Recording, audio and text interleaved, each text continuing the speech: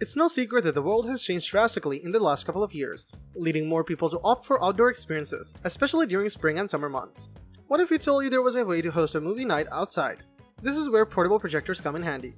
Portable projectors are not only perfect for a backyard movie screening, giving you the opportunity to have a large home cinema projector experience whenever you want, but also for students who want a big screen entertainment in their dormitory, and for people who travel for business and need to make presentations in various locations.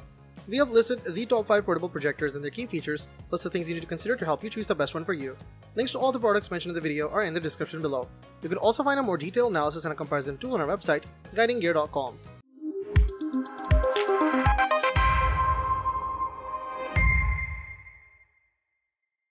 Number 5. Yaber V2 WiFi Mini Projector. Many portable projectors come with a high price tag, but the Yaber V2 projector is perfect for those who want excellent quality on a budget. It includes full screen 1080p and up to 200 inches of projection, twice the range of some more expensive alternatives. You also get built-in dual stereo speakers, which are essential for any viewing experience. The Yaber's Wi-Fi capabilities make it easy to connect to both iOS and Android devices for mirroring movies, videos, photos, and games. It can also connect to devices including a TV box, a Fire Stick TV, a Chromecast, a PC, a laptop, a tablet, and more. One of the few trade-offs that we see with this projector is that certain streaming services like Netflix and Prime Video cannot be broadcasted through your mobile device apps. Though priced significantly lower than traditional portable projectors, the Yaber V2 promises a satisfactory entertainment experience. Number 4. Viewsonic M1 Plus. Mini projectors don't get much more convenience than the Viewsonic M1 Plus. It's tiny and only weighs as much as 4 phones stacked in a pile. And it does come with Wi-Fi, a microSD card slot, plus USB Type-A and USB Type-C connectors. The stand makes projecting an image from a slanted surface or onto angled walls a cinch. Its speaker is the real surprise though. While it sounds harsh and brash at maximum volume, the dual Harman Kardon speakers deliver enough volume for a movie night if you'd keep things sensible. The sound may be only that of a mediocre budget Bluetooth speaker, but it's much better than that of most pint-sized projectors. Image quality is mixed and not up to a traditional standards of TVs and projectors. That's hardly surprising as resolution is very low at 854 by 480 pixels. Text looks terrible, but we're pleasantly surprised by how invisible the pixel structure is even when projecting at 100 inches. Faces look smooth rather than blocky, although naturally there's limited fine detail. This is a DVT quality projector, not an HD1. The Viewsonic M1 Plus's focusing is fiddly too. It has a flimsy wheel, and the M1 Plus tends to change focus slightly as soon as you take your finger off the control.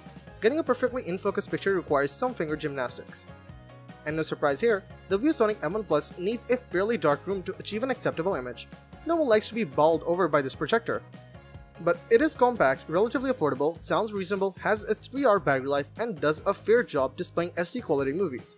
If that's all you require, it does the job. Number 3. Kodak Luma 350. The Kodak Luma 350 portable smart projector, the flagship of the company's Luma line of palmtop projectors, is brighter than the Kodak Luma 150 unit. But what really sets it apart from the Luma 150 and the Luma 75 is its integration of the Android 6 operating system, letting you install and run Android apps. It projects a reasonably large usable image for its brightness, is fine for casual movie viewing, and does well at projecting photos. An LED-based projector that uses Texas Instruments DLP technology, the Luma 350 has a rated brightness of 200 ANSI lumens and a claimed 3500 by 1 contrast ratio. It's 854 by 480 pixels, aka FWVGA or 480p resolution.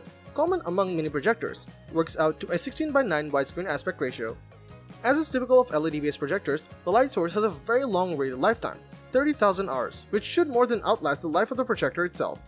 White with gold rim, the Luma 350 has a simple but handsome design. It measures 1 by 1 by 4.4 by 4.4 inches, including the 4 tiny feet it rests on, which adds maybe an eighth of an inch to its height, and it just fits into my outstretched palm. It is highly portable, weighing just 12 ounces.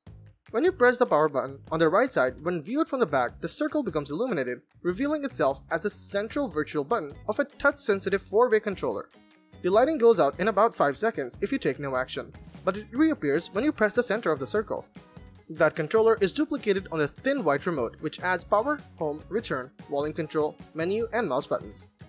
The remote requires 2 AAA batteries. In back, there is an audio jack, a USB Type-A port that fits a thumb drive, an HDMI port, and a jack for the included wall-wart power supply, along with a hole for a pin or paper clip should you need to reset the projector. On the left side behind the lens is a vertically oriented focus wheel that smoothly brought the projector to a fine focus. On the bottom of the projector, along with the feet of a grill for the built-in 3-watt speaker, is a threaded hole for a tripod. Unlike the Kodak Luma 150, the Luma 350 has Android 6.0 built into it. It's not the first Android-based projector that has come through the PC labs, but it's one of the best implementations seen, which runs the Android TV OS. Number 2. Epson EpiqVision Mini EF12.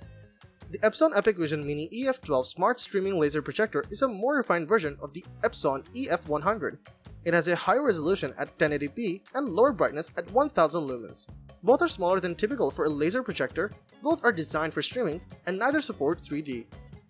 But the EF12 offers integrated Android TV instead of a bundled dongle, adds support for 4K UHD input down converting, and adds HDR support for both HDR10 and HLG. Color accuracy is excellent, and the stereo speakers are impressive for the size. Overall, the EpiqVision Mini EF12 has a polished feel. One of the advantages lasers have over lamps is that most are meant to last the life of the projector, eliminating the cost of replacement lamps. The EF12's light source is rated at 20,000 hours of projecting at full power. It's paired with a 3-chip LCD design which ensures that you won't see any rainbow artifacts and that color images will be as bright as you would expect from the lumen rating, which isn't always true for single-chip projectors. You can easily move it from room to room or install it permanently, including in a wall-ceiling mount. The first time you turn the projector on, you'll have to run through a setup routine, with instructions projected on the screen. By default, the setup assumes you'll want to connect by Wi-Fi. The EF12's focus on Android TV and streaming and its intended use as a smart device also show in buttons on the remote, with one for YouTube and one for bringing up apps screen, and one for giving voice commands using Google Assistant. It also supports Chromecast for connections to computer and mobile devices. The audio features are another strong point.